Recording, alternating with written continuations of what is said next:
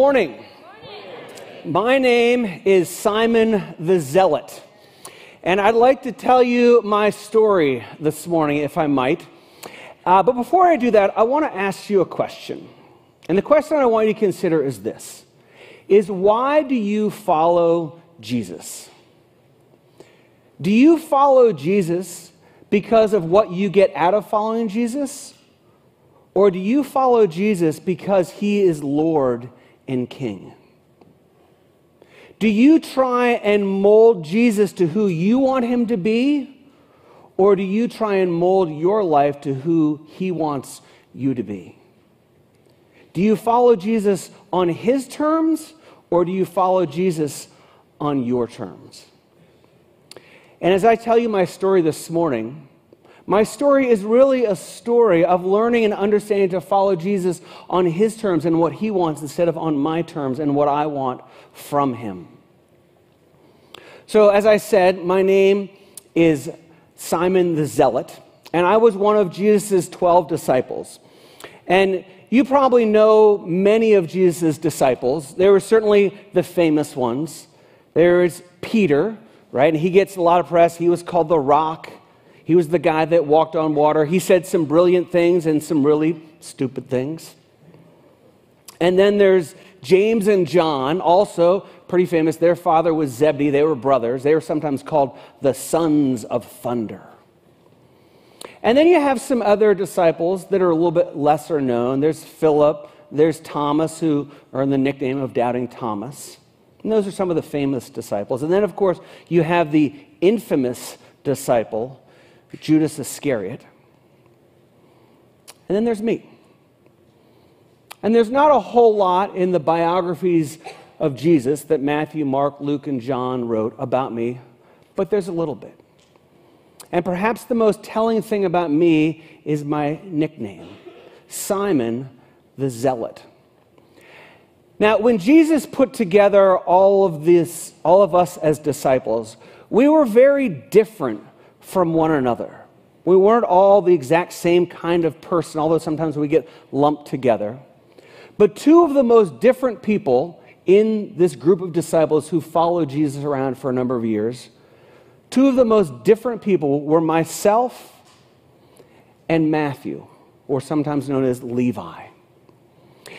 And the reason that we were different is because he and I had a very different approach to the biggest political thing going on at the time.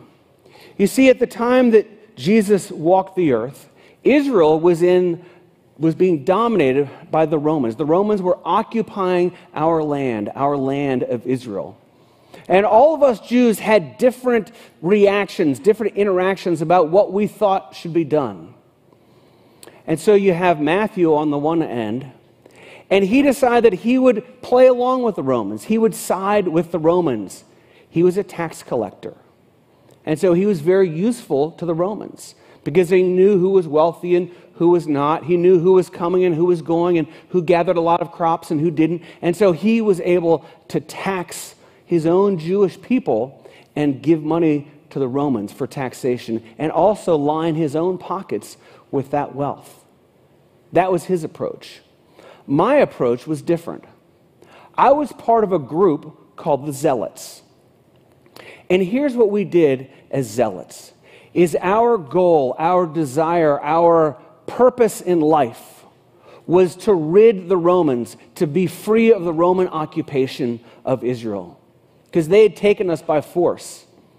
And so we as the Zealots, I was committed to doing whatever I could to get rid of the Romans. If that meant murdering somebody, if that meant lying, if that meant stealing, if that meant deceiving people, I would do whatever it took in order to free us from the Roman government that was over us.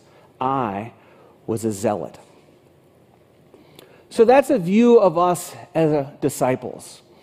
Now, about a week before Jesus died, there was a day that you probably refer to as Palm Sunday. And I want to read to you an account of what happened on Palm Sunday. And I'm reading from the scroll that Matthew wrote. And Matthew and I, though very different, became friends and are now very much united in purpose.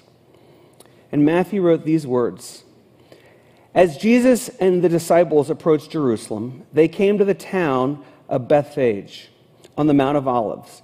Jesus sent 2 of the disciples to go on ahead." Now you may be wondering, which 2 did he send ahead? I'm not going to tell you. "Go to the village over there," he said. "As soon as you enter it, you will see a donkey tied there with a colt beside it. Untie them and bring them to me." This took place to fulfill the prophecy that said.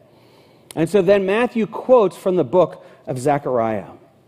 "Tell the people of Jerusalem, look, your king is coming to you. He is humble, riding on a donkey, riding on a donkey's colt." So Zechariah wrote that hundreds of years before this happened. But Jesus knew that he was fulfilling prophecy. And so he went and he had 2 of the disciples go take a donkey and its colt, its child, and bring it to him. The 2 disciples did as Jesus commanded.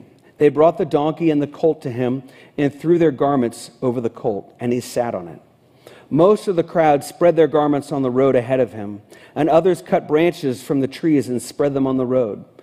Jesus was in the center of the procession, and all the people around him were shouting, "Hosanna for the Son of David! Blessings to the one who comes in the name of the Lord! Hosanna in the highest." And what they were doing is they were singing a version of Psalm 119. And so this procession that was happening that, again, you call Palm Sunday, which is what we celebrate today. So there are a number of things happening. There were people who were taking off their cloaks and laying them on the ground as Jesus rode into Jerusalem. And the reason they did that, it was a symbolic act of saying, we put our lives before you. We are behind you. Whatever you are for, we are for that as well. And then they cut palm branches, and they laid some on the road, and they waved some as Jesus was riding into town. And they also were singing. We were singing, "Hosanna, Hosanna in the highest. Blessed is he who comes in the name of the Lord." And we sang this as Jesus rode into Jerusalem. That day had a familiarity to it. Not that I was a part of, but about 160 years before Jesus was born, Israel was under an oppression of a foreign nation. And there was a man named Judas Maccabees. And Judas Maccabees was in some ways a zealot like myself, although they didn't have that term back then. But Judas Maccabees did not want to be under the oppression of a foreign government. And so what he did is he organized a revolt. In history, it's called the Maccabean Revolt. And so he rallied people and fought strong and fought hard, and they kicked the oppressors out of Israel. And to celebrate that, Judas Maccabees rode into Jerusalem on a donkey. And people laid their cloaks before him. And people waved palm branches. And they crowned him as a king. And they sang from Psalm 118 in the same way as when Jesus rode into Jerusalem. For Judas Maccabees, that was his triumphant entry into Jerusalem. I was a zealot. And what I wanted Jesus to do that day is I wanted him to be the conquering Messiah. I wanted the crowds to follow him. I wanted the disciples to follow him. I wanted us to rise up and overthrow the Roman government. That's what I wanted for Jesus. But I realized a little bit later that that's not why Jesus came. That's why I wanted him to come. That's who I wanted him to be in my life. But that is not why he came. He did not come to be a conquering Messiah. When he arrived in Jerusalem, Luke records that he wept tears over Jerusalem. And you see, he wept tears because the people didn't fully understand who he was. They wanted him to be a conquering Messiah, as this procession illustrates. And he said about them, he said, peace is hidden from them. They were not going to experience the peace that Jesus can bring because they were looking for a Messiah on their own terms instead of a Messiah on Jesus' terms. I want to fast forward about a week into the future.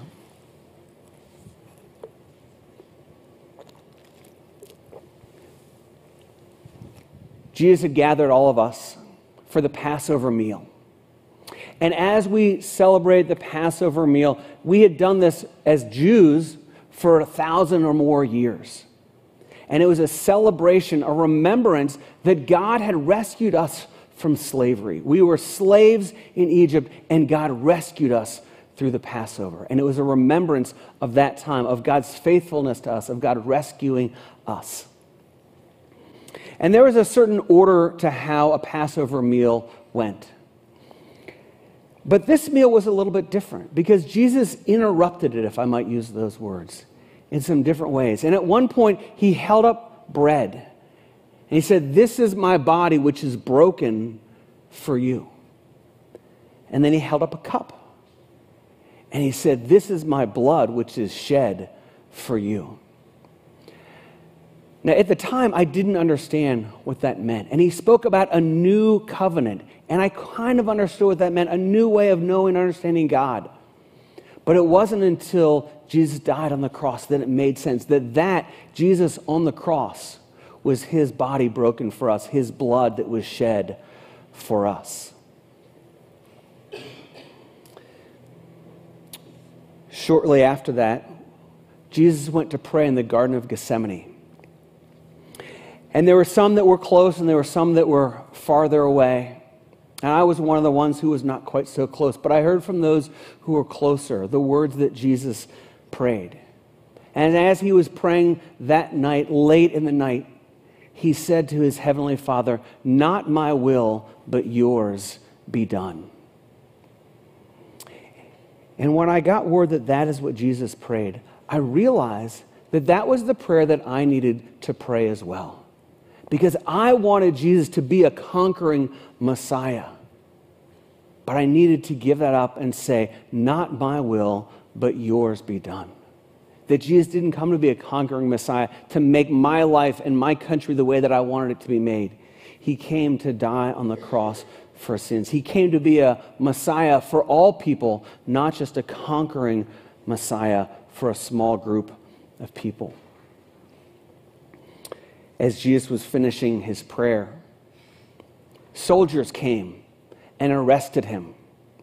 And as these soldiers approached, they took him into custody and they led him to a trial. And that night, Jesus went through 4 different trials.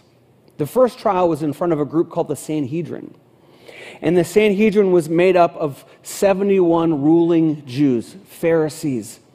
And they heard Jesus' testimony, and they were jealous of him. And they said, "You are being charged with blasphemy." They accused him and found him guilty of claiming to be God. Now, the ironic thing is that they found him guilty of being God as a crime, but he was, in fact, God. But the Jews didn't have the power, they didn't have the authority to put Jesus to death, and that's what they wanted for him. So they turned him over to a man named Herod. And Herod was the Roman ruler, they were handing him over to Pilate.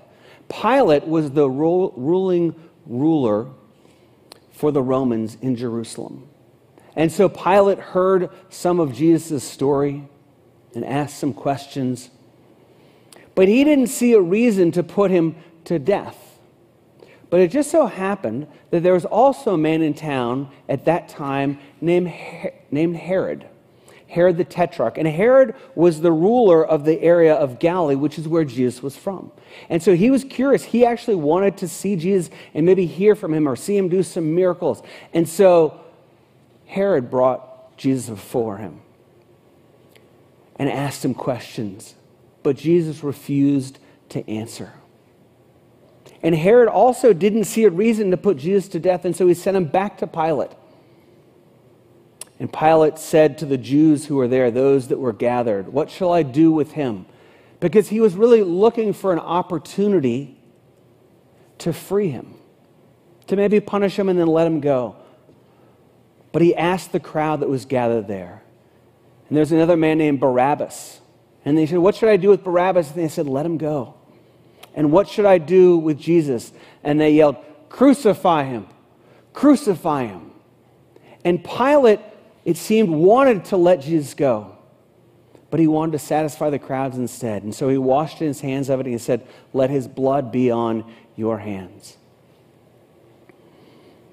And he handed him over to be crucified. Over the course of these trials, Jesus was beaten and abused in terrible ways. At one point early on, they would hit him on the head from behind and they'd say, "Prophesy, who hit you?" if you're really God. And then they took a cat of nine tails, leather laced with bone and glass and rocks, and they beat him 39 times with lashes. 40 times they said would kill a man. And so they beat him 39 times, beating him within an inch of his life. And then they put a robe on him, and they put a crown on him, and they mocked him, and they spit on him. And then eventually, Pilate said to him, "You will be crucified." And so they led him to a place called Golgotha. But Jesus was too weak to even carry the crossbar of his cross, which was the tradition. And so a man named Simon, who was from a place called Cyrene, had to carry it for him. That's how weak and beaten Jesus was. And so they got Jesus to the cross, to the place of Golgotha, and they nailed his hands into the crossbeam. They nailed it through his wrists and through his feet, and they put him on the cross. And then what they did is they would dig a hole that was about this deep, and they would take the cross and they would put it just on the edge of that hole, and they would push it up, and that cross would hit the bottom of the hole with a thud. And at that point, Jesus' arms and shoulders were dislocated from his body. Now, when a person dies from crucifixion, we often look at the bloody mess that Jesus was, and we think he bled to death. But in fact, Jesus didn't bleed to death. He suffocated. That the Romans perfected crucifixion to become one of the most horrible deaths that anybody could ever face. And that's what Jesus faced that day. As he was on the cross, and he would go down and then have to push himself up on the nails to get a breath and then go back down. There were men that could survive for as long as a day if they had the will to do that, hoping that maybe that they would be rescued, but they never were. But Jesus died quickly because he was giving up his life willingly for you and for me.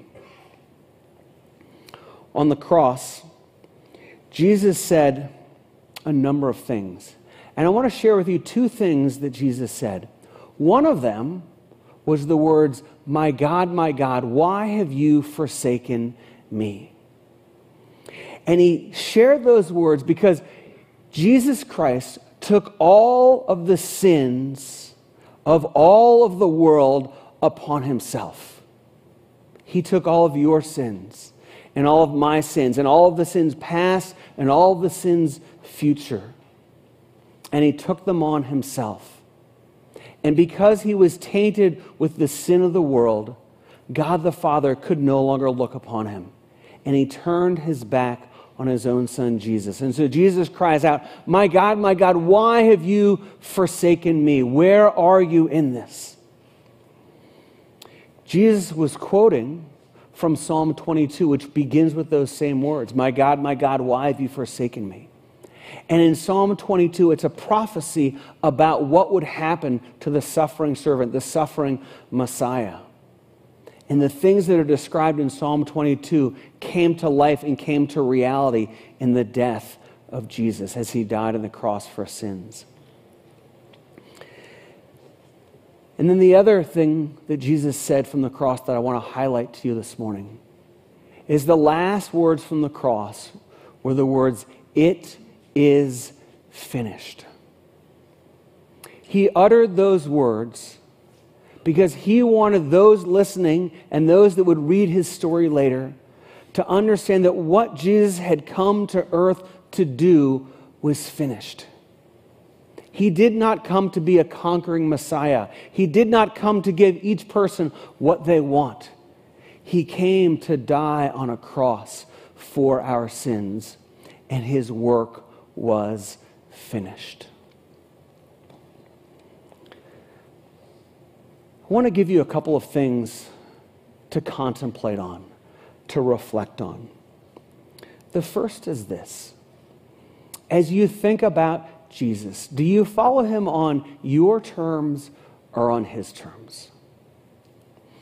As you think about following Jesus, are you willing to mold your life to who he wants you to be, instead of trying to make him who you want him to be? Are you willing to say, "Not my will, but yours be done"? And I'd also encourage you this morning to reflect on the truth that Jesus Christ died on the cross for your sins. That there is nothing that you could do in and of yourself to take care of your sins. And Jesus paid the penalty for your sins. Would you pray with me?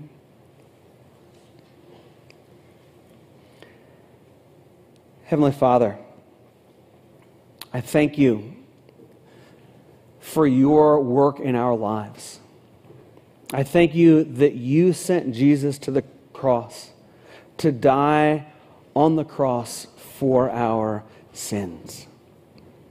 And God, we know that we find peace in this life when we follow you on your terms and not on our terms. And so, God, I ask you and I pray that this morning that you would help us, Lord, that you would help us, Father, to mold, that you would mold us to who you want us to be. And Father, instead of us trying to mold you to who we want you to be. God, I thank you for your love that was poured out for us on the cross.